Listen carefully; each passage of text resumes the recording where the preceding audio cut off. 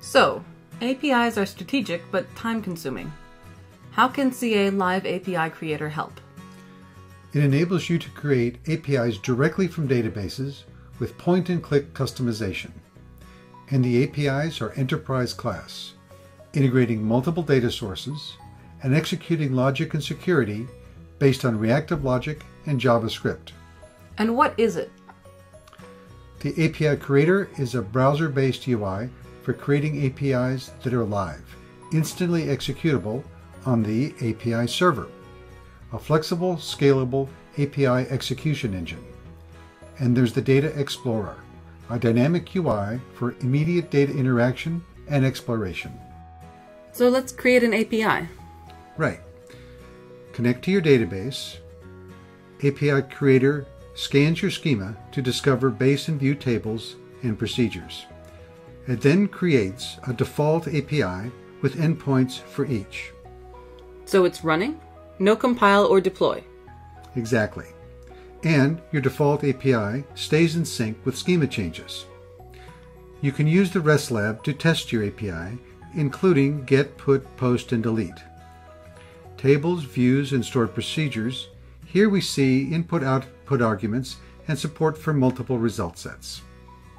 Okay, what about basic filtering, ordering, and so forth? Built in, as well as pagination and optimistic locking. What's on the documentation page? Prose documentation, sample code, and interactive Swagger docs that are automatically generated. Okay, so it's easy enough to expose the schema. Can I shape the API? Sure. Choose your data, choose your sub-resource, and choose an alias attributes. And it's live, fully executable. You mentioned integrating multiple data sources? Right.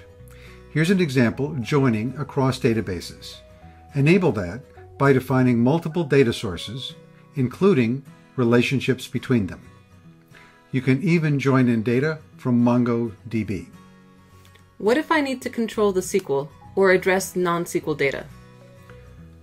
Use the SQL resource type as shown here to control the SQL, integrate data from other non-SQL sources, and create your own endpoints.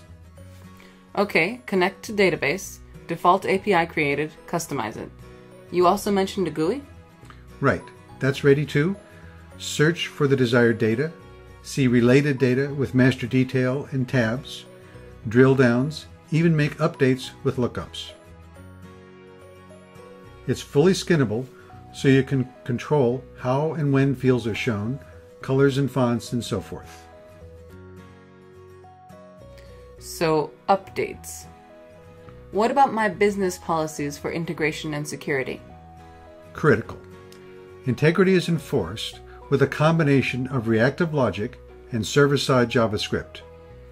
You can code JavaScript events for each table using an automatically created object model. Your JavaScript can call out to loadable JavaScript libraries. For reactive logic, you attach rules to tables and columns. You specify them via forms, here for the customer balance, and JavaScript, here deriving the line item amount. This logic implements credit check, a requirement in placing an order. So how do you call the logic? Well, actually, you don't. The API server automatically invokes the reactive logic on any update request. So, just these 5 lines solve all these use cases, an entire system, replacing hundreds of lines of conventional database trigger or Java code. But the rules are interdependent. How do I control execution order? Again, you don't. The system executes the logic in an order that reflects their dependencies. This really simplifies maintenance, since dependencies are recomputed whenever you change the logic. Some of this logic is multi-table. How do I control the SQL? And that's the third key aspect of reactive logic. The API server automates and optimizes your SQL. It prunes the rules that don't apply to each request, and it optimizes the logic that is required. For example, this sum results in a one-row update, not an expensive select sum. Okay, so it seems elegant for small examples, but how does it scale to complexity? First, your rules and events can always call out to loadable libraries, so there's no barriers. Second, reactive logic is remarkably powerful. Here's a tutorial that illustrates simple solutions to classically complex transactions, such as the allocation of an order to the customer's invoices or a bill of materials explosion. And security? You can specify a pluggable identity provider that integrates with your existing corporate security for authenticating users.